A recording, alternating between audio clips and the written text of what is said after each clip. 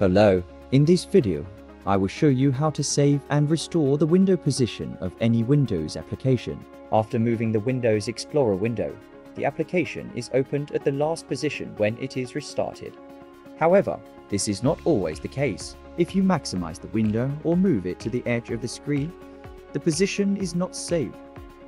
This applies not only to Windows Explorer, but also to other programs. If I now also move Notepad to the bottom left corner and close the programs, the position is not saved.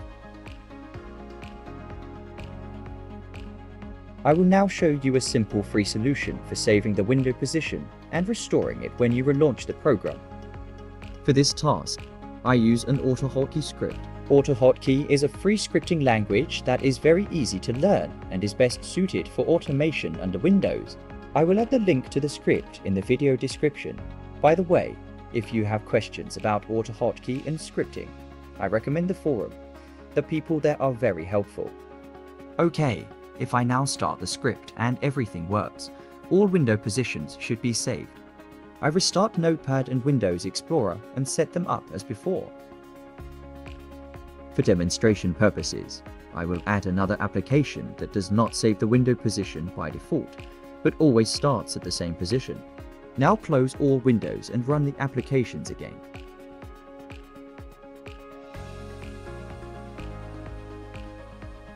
All windows return to their previous position. Everything worked perfectly. What a great script, and how cool AutoHotkey is.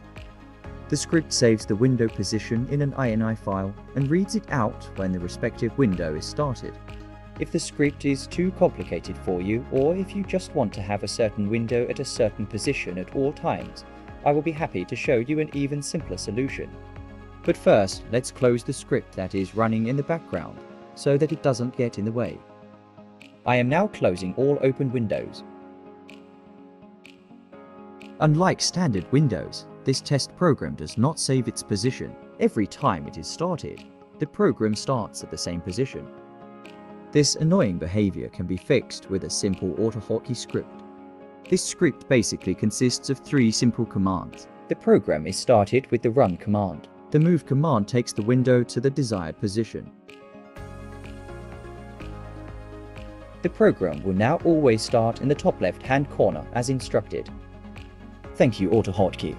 You are a real lifesaver. So that was my video on how to save window positions from any Windows application and read them back when running the programs. I hope you enjoyed the video. If so, leave me a comment. See you in the next video.